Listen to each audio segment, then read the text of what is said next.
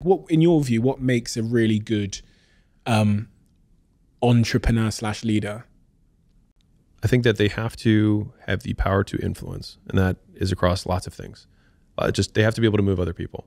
And you can define sales as the ability to get people to comply with your request. You can define leadership the same way.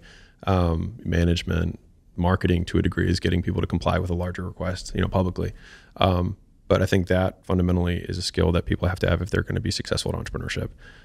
They have to have tremendous drive, whether that's a combination of towards or away. So they have a big mission that they really want to achieve, or they have some very big fear that they're running away from.